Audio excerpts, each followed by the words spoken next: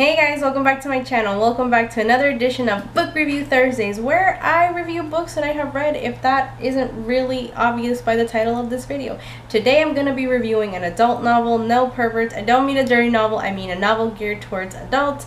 And this one is Defending Jacob by William Landay.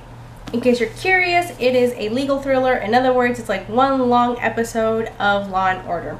Now, this is not a typical genre for me, and I don't for some reason lately buy adult novels, but it had an autographed copy sticker and it was a club pick from Target, and I just couldn't resist, so I bought it.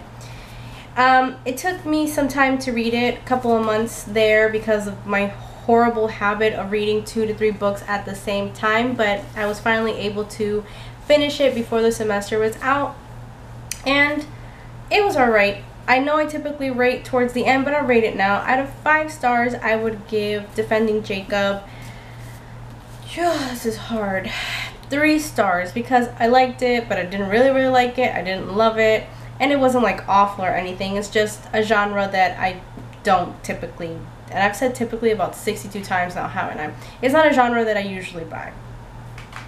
So what is Defending Jacob about?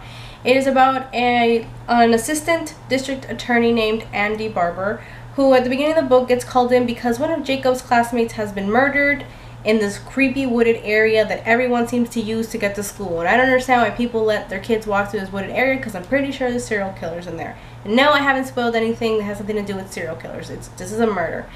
Through a crazy wackadoodle series of events, Jacob, Andy's son, ends up getting accused of the murder, and of course he gets kicked off the case because, well, you know, he can't be, you know, impartial in this type of situation.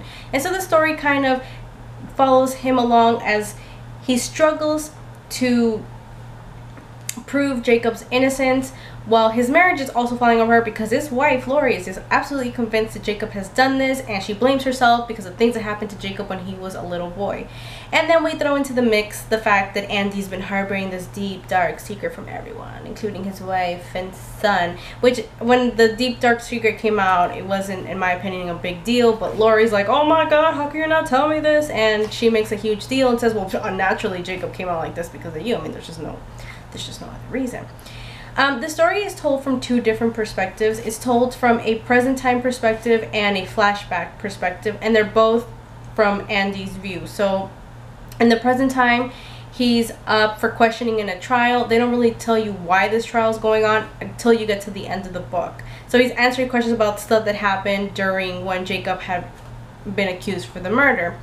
And it follows all the way until Jacob's trial is over and whatever the result comes of that, and then at the end they punch you in the face because something happens that you didn't expect to happen, and then it just leaves you like, really, this happened?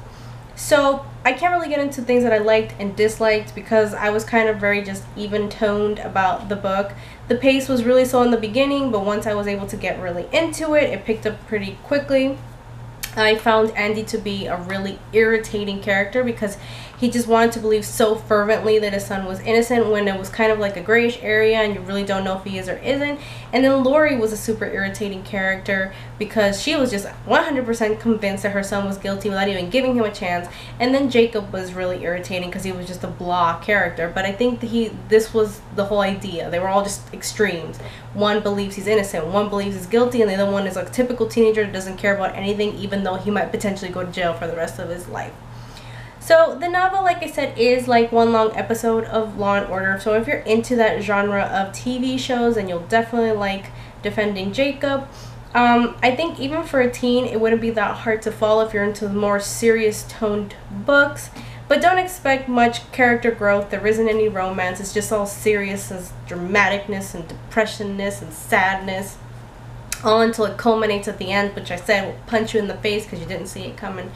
So that's really my review on Defending Jacob. I figured I would go ahead and talk about it anyways because I did read it. I'm not going to just discard it now that I've read it.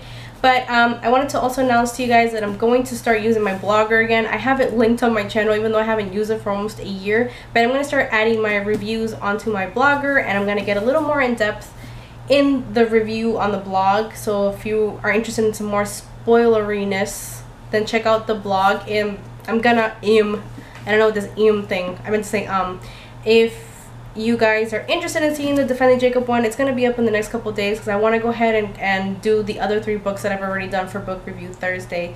I'm sorry that I didn't post anything on Tuesday. I wasn't feeling very good.